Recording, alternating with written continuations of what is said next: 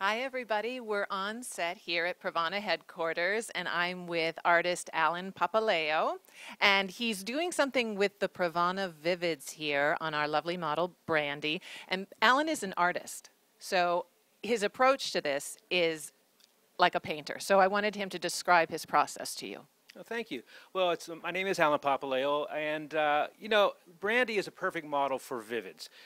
What I did first was, like any other canvas I would use, I primed the canvas. So I pre-lightened her with, right here, I'm going to show you this amazing Pure Light, our power lightener. I pre-lightened her to about a level 9 to 10. It's very important when you're using Vivids, which are a direct dye, that you get the proper lift, because that underlying pigment always is going to come through. I mean, basic color theory, if you put blue on yellow hair, you're going to get green, right? So what I did was pre-lightened it, and then using foils, I put the Vivids on, but I pasteled the Vivid color out.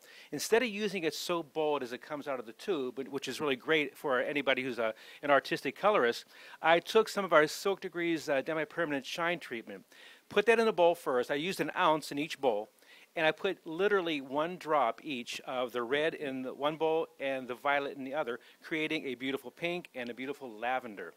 Starting underneath and keeping it an 1/8 inch off the scalp, I went in and started with my lavender, alternated 2 foils, pink, a couple more lavender, and then you'll notice what I did in the top here. I had a little artistic fun. I took the brush, and without using foil, I just went in and balayage. I mean, we do it all the time with highlighting, but I just free-form painted through the top. My goal here is to create a beautiful accent around the front. The haircut's very bold. The color's bold, the haircut's bold.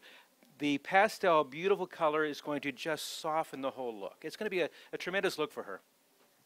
It's wonderful, Alan. Thank you. Brandy, how do you feel?